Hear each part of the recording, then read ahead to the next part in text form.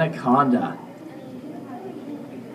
Anybody have any other questions about our snake or anacondas in general so far? See, she's eating it. See, Ethan, see? Yeah. She's got a slow, and if you watch her jaw, you see how she's moving her jaw one part and then another little bit?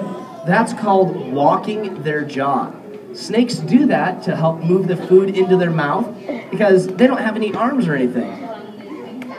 Now, for those of you that can't see it very well, I'm actually trying to get some video of it here.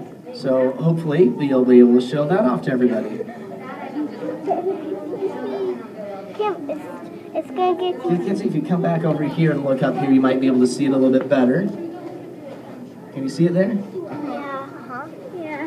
Yeah. And she's, Why doesn't it eat the fish? why doesn't she eat the fish? Fish are not the favorite food of anacondas. They prefer warm-blooded meals like guinea pigs, mice, rats, stuff like that.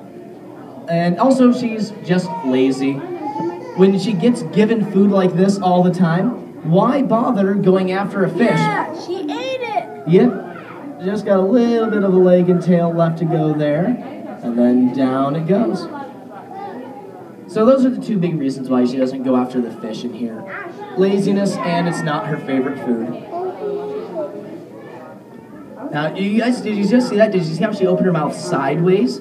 A snake's bottom jaw is not connected, so they can move it in two different directions at once to help get food into her body.